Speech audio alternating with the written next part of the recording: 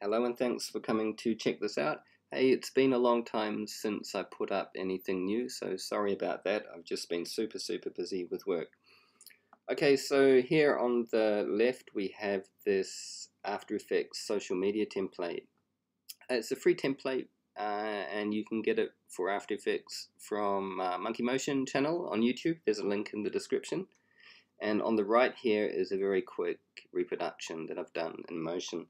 So today at one of the Facebook user groups, someone asked about how to get started to do something like this in Motion. And so I've done this to follow up on that. And the project file is there for you to download in the description. So let's go through it and have a look at how it was done. And I'm going to pay attention to using the number generators in Motion and how to avoid the crash that a lot of users are getting. And also how I did this effect here around the border of the drop zone. Okay, so let's head over to Motion and take a look. Okay, here we are in the project file, and when you open the project file, you're going to see these two groups. This is just color solid for a background, but if you were to do this as a project for to go through the Final Cut as the titles template, you'd probably want this background to be a drop zone so that you can have any add your own image to be the backdrop for it. I've just got a color solid in there for now.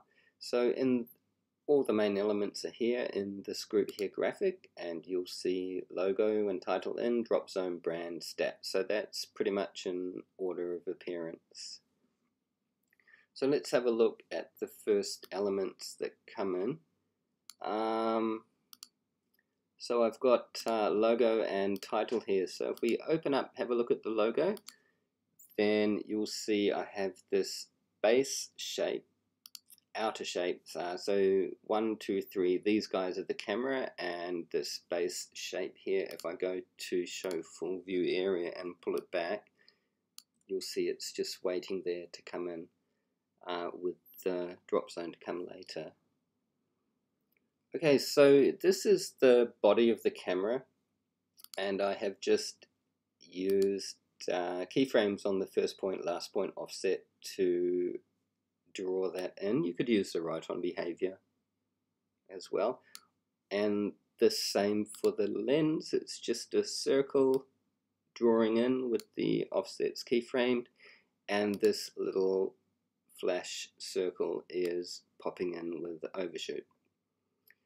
Okay, so we're dialed back here. You can see that this shape here, alright, let's have a look at the base. So it's 400 by 400, and I think this shape here again is 400 by 400 pretty much. So what's happening here is if we go to properties, I've just set, we come here, I've got this base shape 15% larger than the outer shape, and it's starting at 505% to get it, clear it off the canvas, so it acts as a background in the beginning. And then what's happening is it's just scaling back down to be 15% larger than the camera.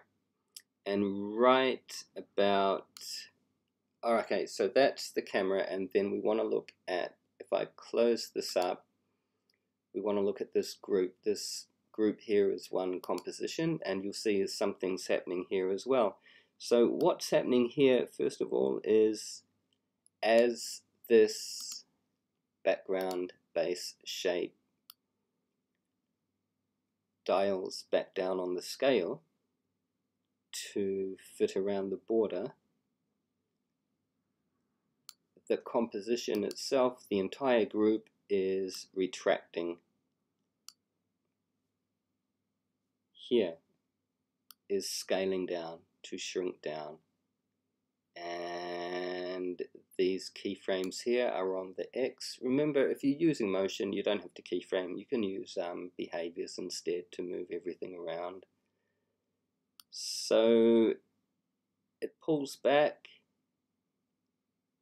to sit around the outlines of the camera, and then it's going to, the entire composition here is scaling down from here to here to drop the size, and then from here to here shifting over on the X axis, and that's going to usher in the title. So we'll have a look at the title now. Okay, so the next element to come in is the Instagram, or the titles. So it's here in this group, and these are all things that we've covered before in titles guides, so I won't go into too much detail here. I'll just point out that the mask source for the image mask is aligned to the line, and that is what's revealing in the text. And I'll remind you that if you want to animate your text in a template that you want other people to use, then always do it through sequence text. And the reason for that is that, well, you don't have to use the presets. You can set the speed curve by using custom, like I've done here. There's the speed curve. So through a sequence text, you can just keyframe the text like you would keyframing directly. But the benefit to you is that then these parameters are publishable. So if you keyframe directly, you can't publish the start point, the origin point. It just won't be recognized in Final Cut.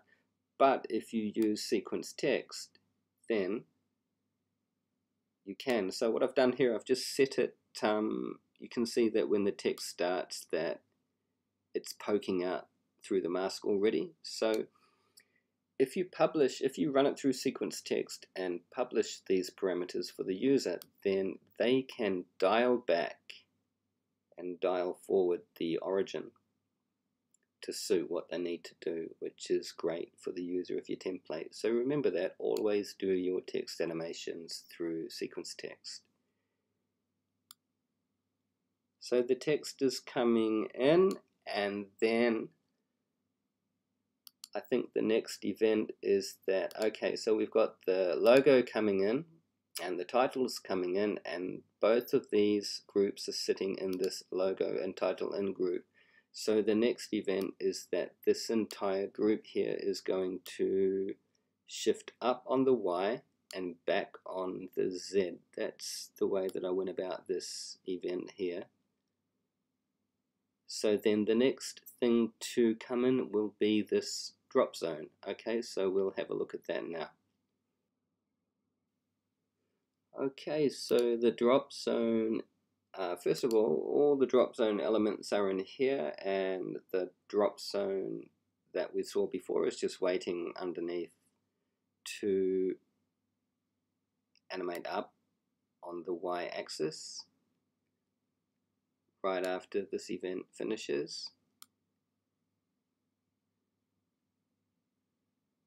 So in here we've got alright, so I've got the drop zone in this group. The image mask source is this element here, and you see sitting under the drop zone are these two guys here, border. So border is the same size as the mask source, but you'll see that this one has an outline and the mask source is just a fill, so the outline is going to show up around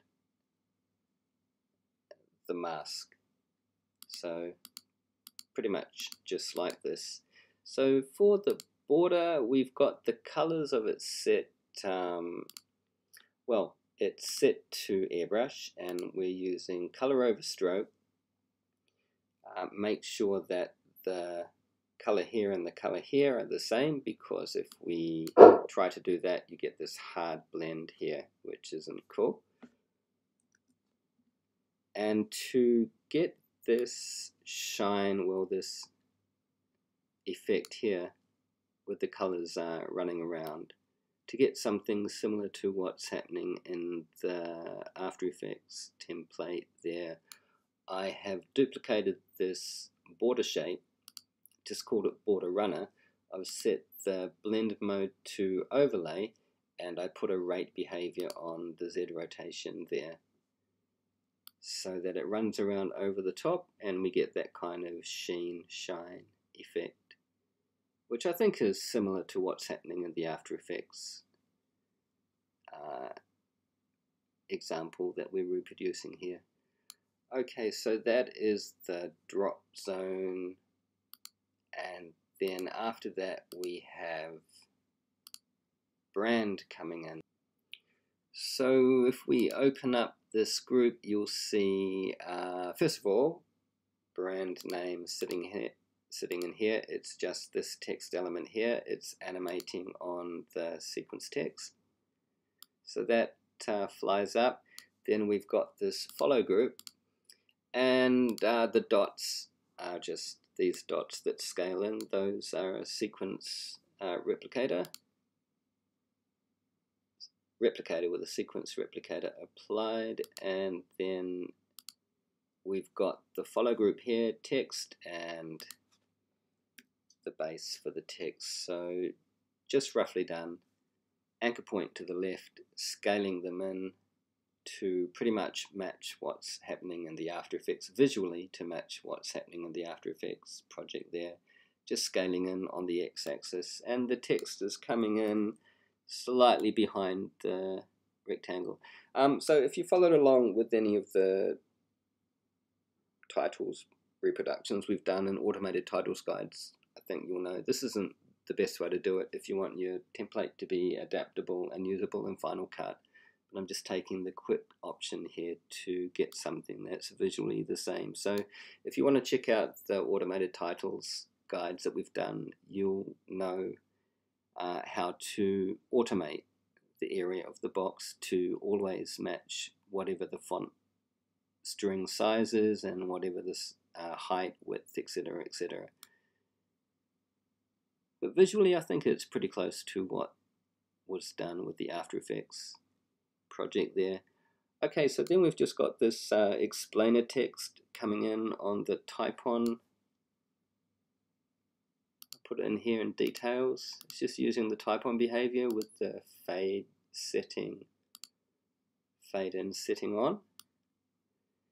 And we're almost done. So the last thing we've got are these number generators. So we'll have a look at those. So then these elements here are all up here in the stats group. So we've got just one image mask source that's applied to the text group. So all of these text elements are just rising up through the mask on sequence text, revealing in like that, 1, 2, 3. And that's all simple stuff to do. But what we want to look at now are these number generators. So lots of people have been reporting that numbers generators just crash when you use them the way that the user guide says to use them. So the way that I have to get around it is that you want to turn off animate so that you lose the start and end inputs, but instead you're going to add the ramp behavior to value instead, and you're going to set the start and end values through the ramp behavior, and make sure your ramp behavior goes the full length of the project, and then use the offset here to dial back where you want it to stop. Otherwise, if you just trim it out, it's going to reach the value and drop back to 0. And so yeah, if you're getting the bug using numbers generators, that's the way to get around it. Alright, that's that. it's really rough, not much of a reproduction, but I hope that there is something in here that is useful for you. Thanks for checking it out. Thanks for watching.